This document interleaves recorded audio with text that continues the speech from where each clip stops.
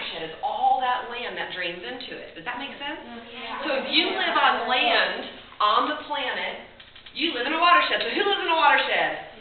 Everybody. Now, are you from planet Mars? No. You're from Earth too, right? So on Earth, how we treat our watersheds, it makes a big impact on our water, right?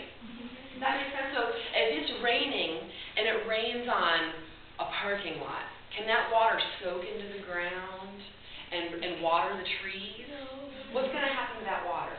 It's going to form puddles. It's going to form puddles. And has anybody ever been to a parking lot and seen rainbows on a puddle? Yeah. What is that? Oil. Oil.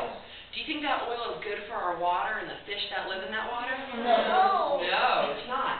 So how we develop and how we use our land really has a big effect. Because when that rain hits that concrete, it flies off of there and it goes down into a storm drain and then it goes into our rivers.